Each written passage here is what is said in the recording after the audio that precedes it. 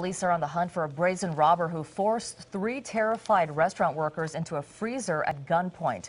It happened at a Chipotle in the city of Orange. Tonight, KCAL 9's Orange County reporter Stacey Butler is live with security camera video of the suspect who is still on the run tonight. Stacey. Susie, what a scary morning for those 3 women that were working here at this Chipotle. Little did they know that this morning, just as they showed up for work, the armed robber was parked right here in the parking lot, sitting in his car, waiting for them. Security tape tells the whole story. You're looking at security tape from a neighboring business of the getaway car, possibly a white Honda Civic. A driver pulls into this strip mall in Orange 30 minutes before 3 female employees show up to work at Chipotle. At 8 a.m., the thief is seen getting out of the car from the passenger side and walking toward Chipotle.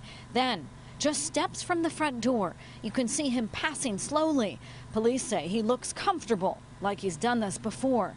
Inside, police say a man with a hoodie drawn tight around his face used a gun to force 3 female employees into a walk-in freezer like this one that had a release latch from the inside. By the time the girls were able to get themselves out, the thief took off running toward the waiting car with a bag of cash.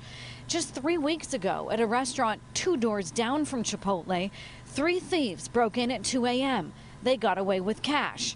Police don't believe the 2 are related.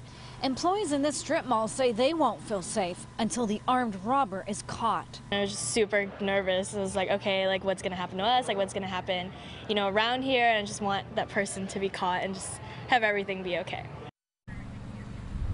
And detectives are looking for any information on this armed robber as well as his getaway driver. If you have any information, please contact the Orange Police.